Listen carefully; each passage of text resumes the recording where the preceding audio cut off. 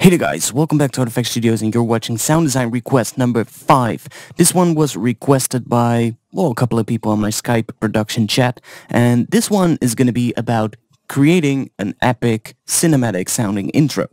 So I use those intros quite a lot, and in today's video I want to show you how to make something like this.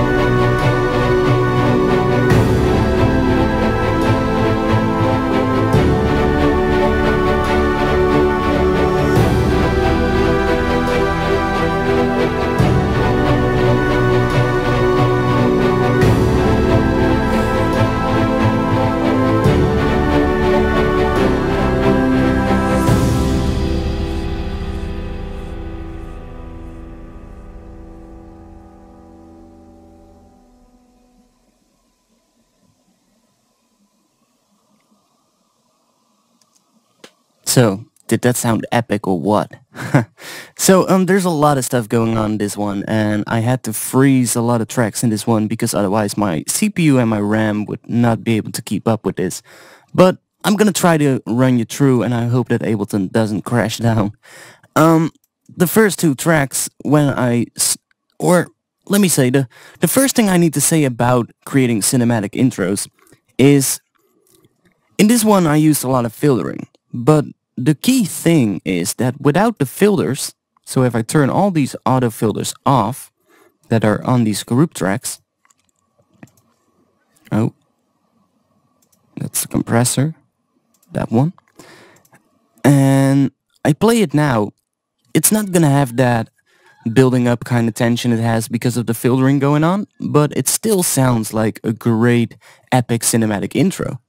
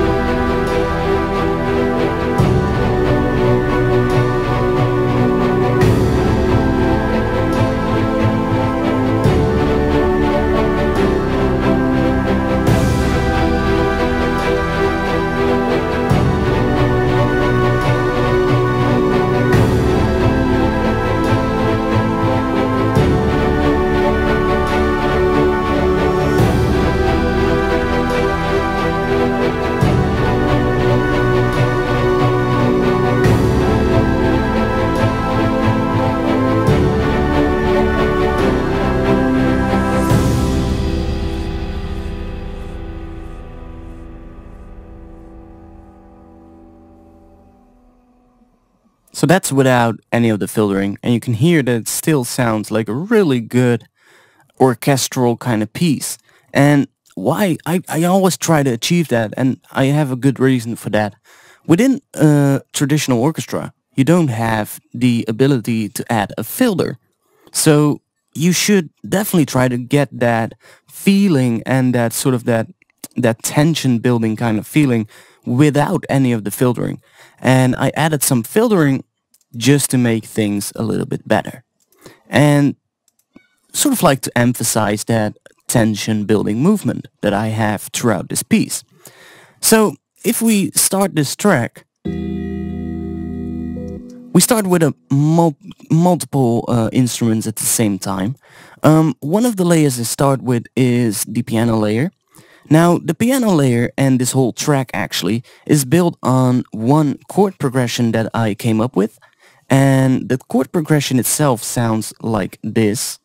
If I turn off the filter.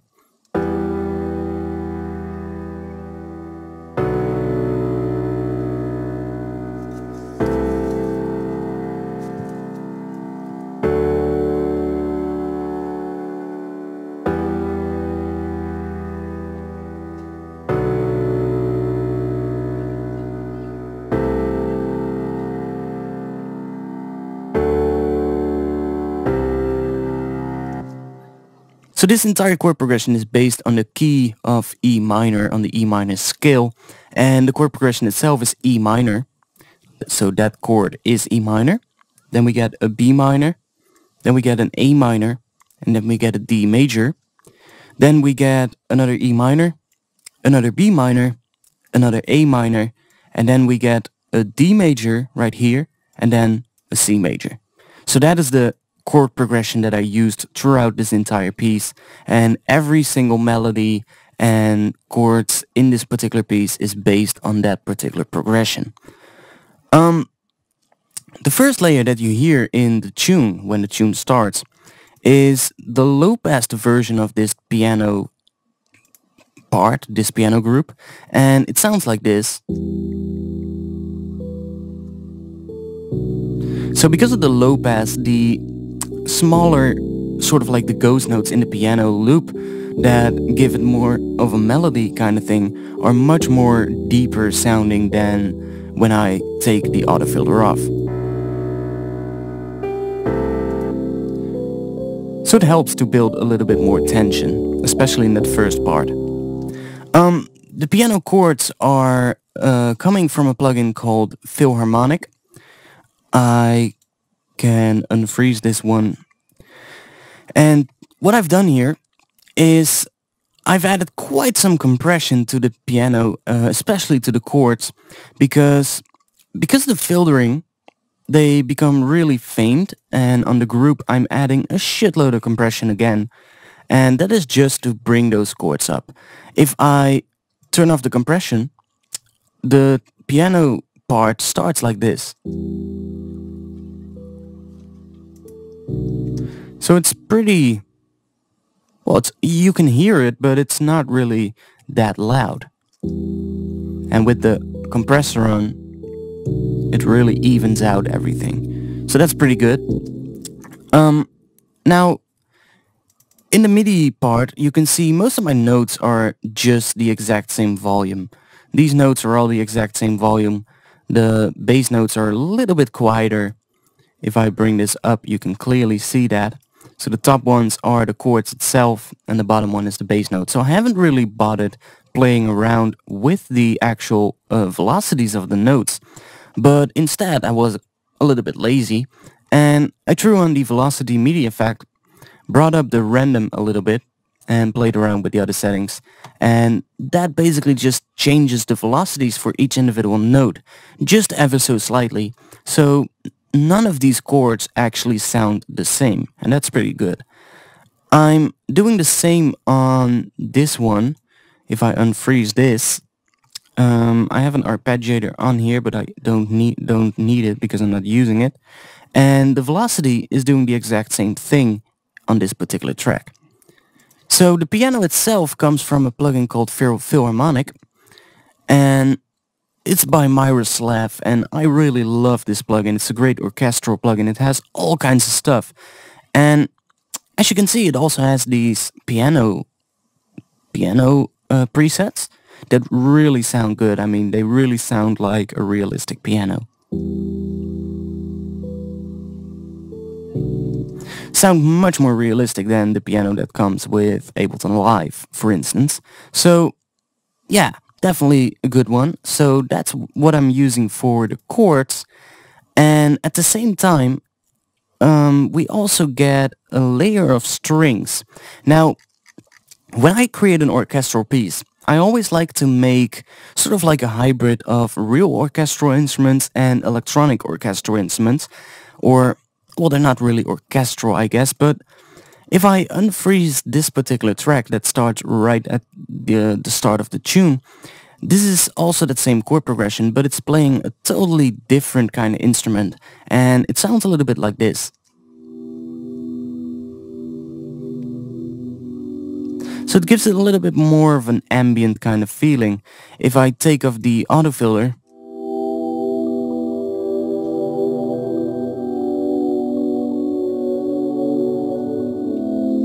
it gives it a much more ambient feeling throughout that track, and it really fills out the background of this tune as well. So that's pretty good. And together with the piano, they sound pretty good together. So that layer just adds a little bit more ambience to the piece.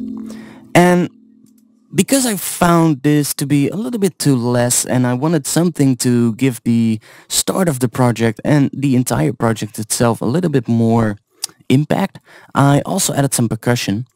And the percussion group starts off with this cymbal layer. So if I unfreeze that, cymbal layer sounds like this. Added a bunch of reverb on this one and some delay, which is giving it that nice delaying kind of vibe. So that layered with the piano and the strings gives it a little bit more of an impact and adds some more character to the whole piece, I guess. It just makes it sound less boring, and that's basically what you want. An orchestra is built of a lot of people, so you've got a lot of stuff to work with.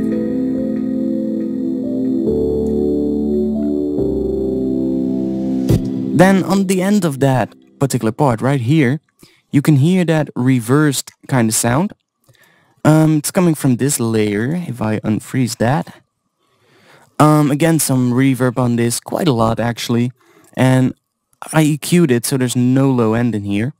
And what this is actually just a reversed crash, and I took off the very first part of that crash, and it just sounds like this.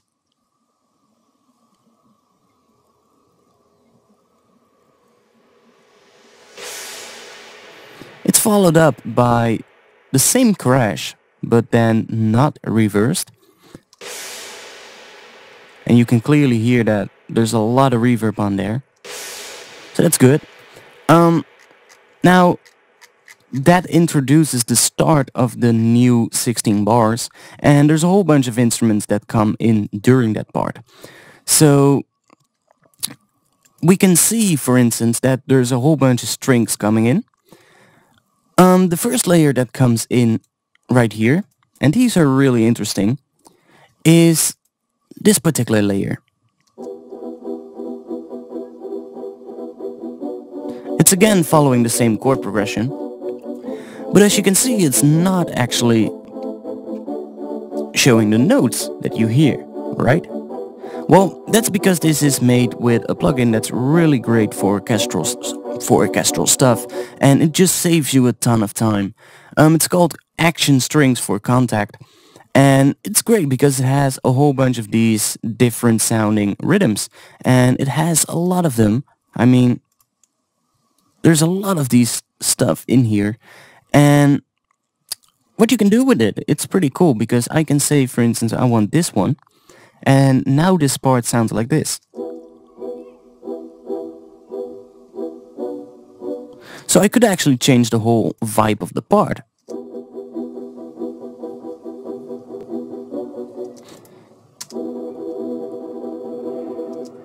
I could even go to a different tab. For instance, take this.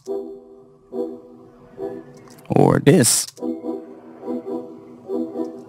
Or this.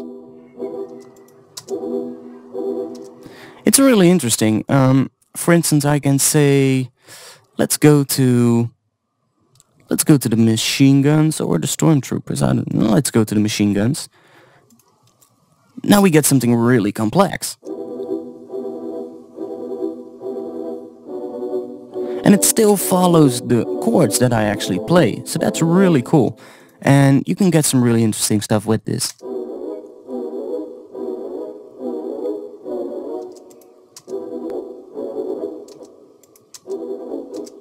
So it's just a matter of playing around with that. I like the basic Bulgarian and then this last one, I think. Yes. Sounds great.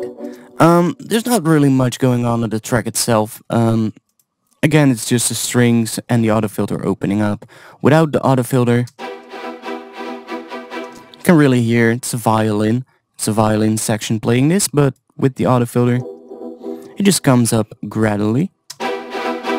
And there's also a volume automation going on this particular track. So that might be a little bit important. It's a little bit more quiet during this part. And just comes up while the filter is opening.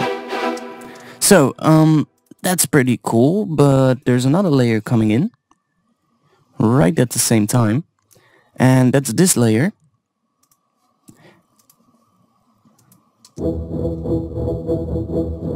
So it's actually the same thing. It's, again, action strings, but it's a different patch. It's the basic Bulgarian low patch.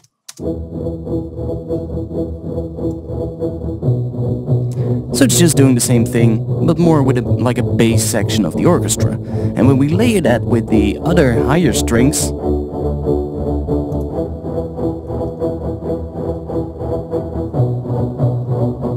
you don't really hear them yet now, but when I go to here,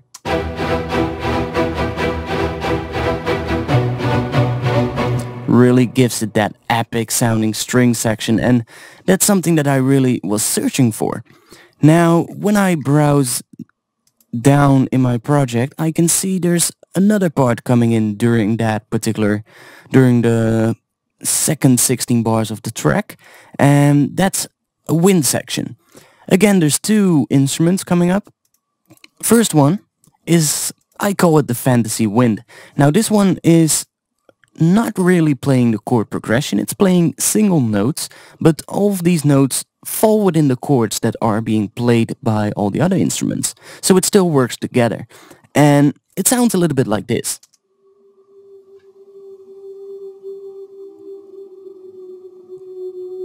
So you might be able to guess why I called it fantasy wind. Really gives it that atmospheric kind of character. Now, this one is again a contact instrument. This one is from the Lumina by Project Sam library, and it's called The Witch Cottage. Pretty cool patch, I really like it.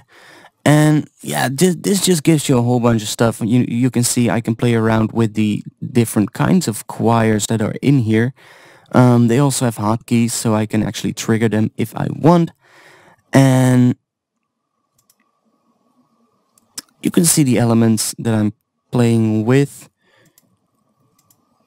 You could change attack and release times, have some reverb. It's pretty cool actually, I really like the sound of this one. And it plays together with a flute patch.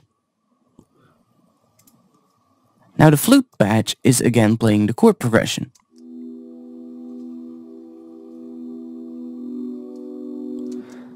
If I take off the autofilter,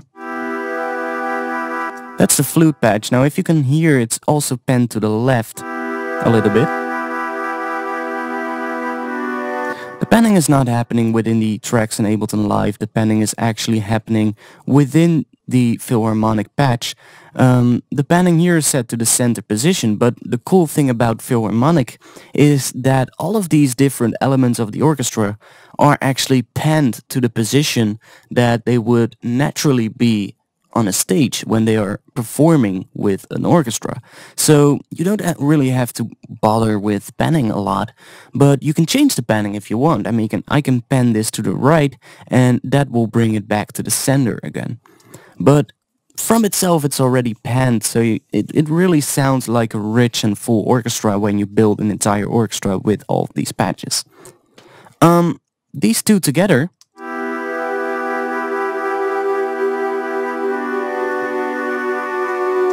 it just sounds a little bit richer than without that fantasy wind layer. Gives it a little bit more character.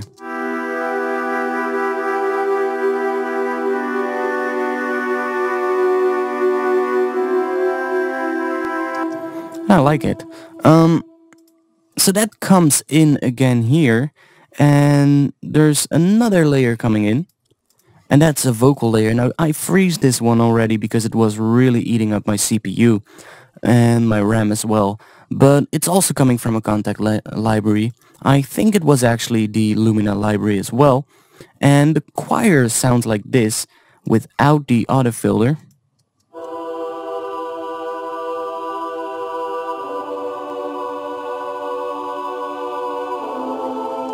So it's really just a choir, and I can play it with the autofilter. It sounds much more deeper, and I really like that. So again, there's quite some more stuff coming in during the second 16 bars. I've got a whole bunch of percussion coming in. If I play the percussion without anything else, listen.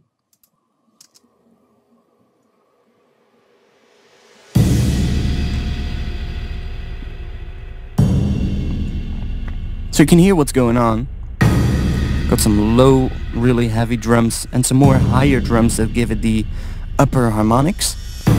Then I got some of those reversals that really suck you into the next hit. It's all about layering.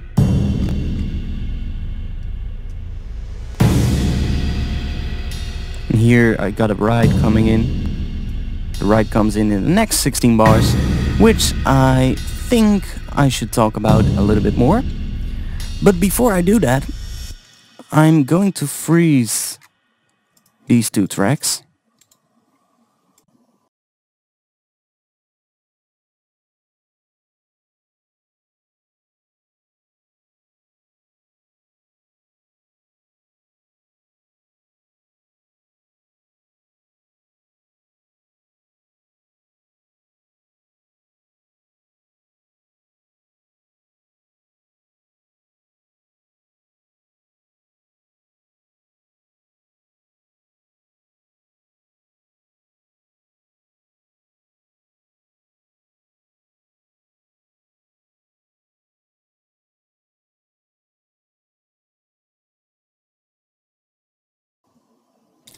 Just like that.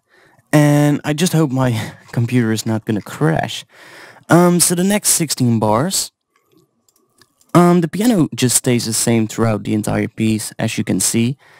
And right here I've got some more strings coming in. I've got a cello coming in. Let's see. Unfreeze it.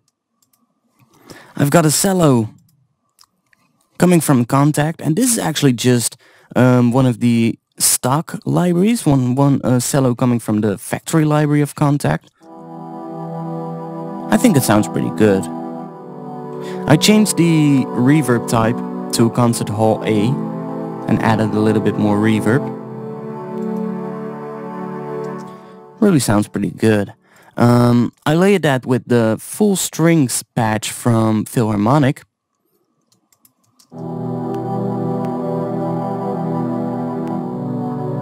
Really makes it sound much deeper, much richer. That layer, and this layer, as you knew that right in here we had a couple of layers that were panned to the left, right? Well, this full strings layer coming from Philharmonic is actually panned to the right and not to the left. So I'm panning individual instruments to the left right here, and in the part after that, the right part is filled up with the full strings patch. As you can see, right there, it's a little bit more to the right. So I am gonna freeze these now because I've talked about them and I don't want any clicks going on. Oh, that's cool. I don't have to refreeze it. That's great. Let's see. Are there more stuff that come in? Not that I see. Oh yeah, well, that right comes in right here. Right just gives the whole percussion section a little bit more tempo, a little bit more pace. Just that little offbeat hit with the right. It's pretty good. On the right itself I added some reverb, as you can see, with quite a lot of reverb. And that's also it for the percussion section. There's one more percussion thing going on. It's just a reverse cymbal with a bunch of delay on there. In this section right here, the last 16 bars of the track, I have a few more instruments coming in. I've got... Oh wait, I forgot to talk about one layer. Right here, I've got one more layer coming in, and that's a violin layer.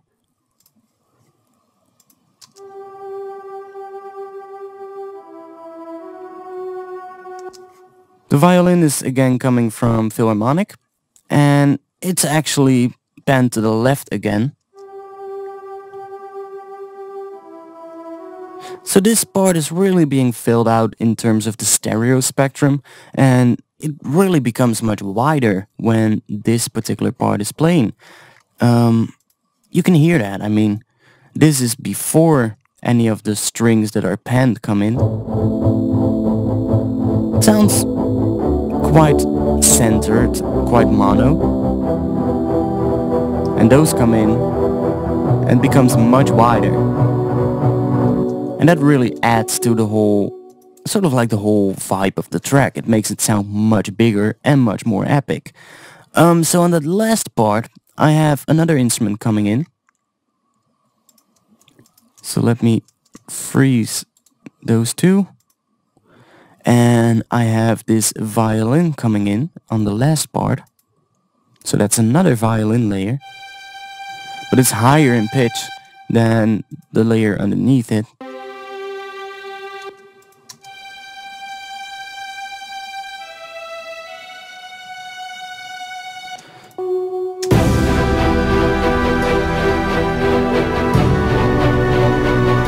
So that layer just makes it sound bigger without it.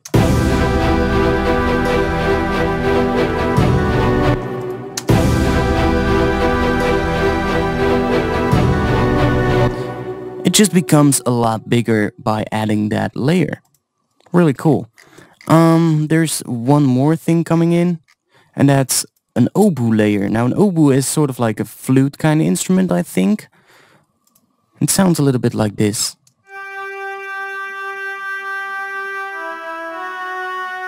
This one is again panned to the right, and I don't know if you have heard throughout this entire video, but most of the instruments have a pretty long delay. And all of these plugins give you that sort of like control. So as you can see right here, I've got my controls for my attack and the release. And when you open up this particular plugin or this preset, the attack and release are most likely going to be pretty low. Like that. And I bring up that attack time quite a lot, and that release time is going up quite a lot as well. So notes start to overlap a little bit.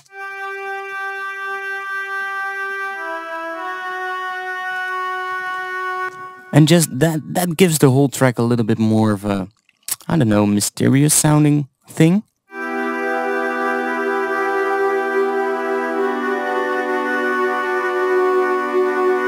So you can really hear how each of these layers sort of like add up to the final thing. And that's really important when creating stuff like this. You really need to sort of look at the big picture and try to get everything sounding right. You know, just try and make something that sounds realistic, because that's what you're going for. And on all these tracks, on all these groups, I'm sending them to my reverb. And that reverb provides quite some reverb. Listen, this is at the start of the tune. It's not really that much. Then we go to the second 16 bars. That's quite some reverb.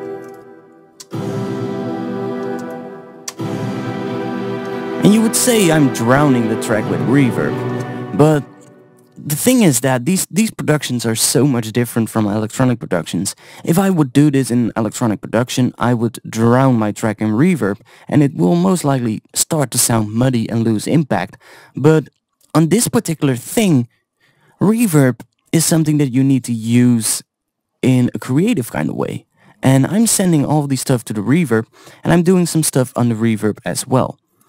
The reverb is a Convolution Reverb Pro that comes with Max for Live, and I'm choosing one of the halls presets, so I'm using the Berliner Hall, which is actually a real hall that exists in the real world.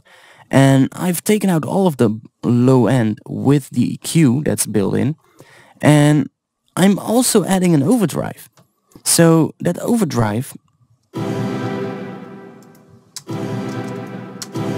it makes the reverb much louder. And I don't know, it also adds some harmonics here and there, and I really like that. I like the sound of it.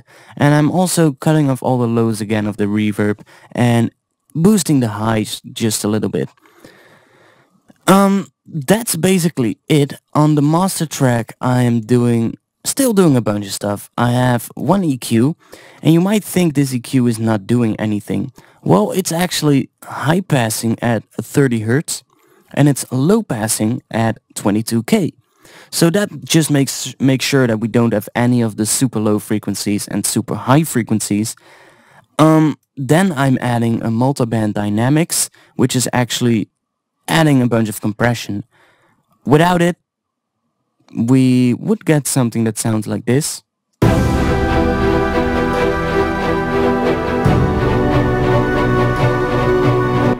And with it,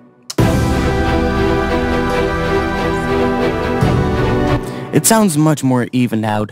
And finally, I just added one glue compressor with a really slow attack time and just a medium release, quite some threshold until I get about 5 dB of gain reduction, maybe a little less. And then I brought the makeup gain up with soft clipping turn on until I see that the volume is coming right at the 0 dB level, and you can also see that by the clipping button that's right here. It shows you how much clipping you get. So on the drums I'm getting quite some clipping, but that's not really a problem. That actually is the entire piece. I can play with this one more time, and I'm now trying to find out what to do in the next videos.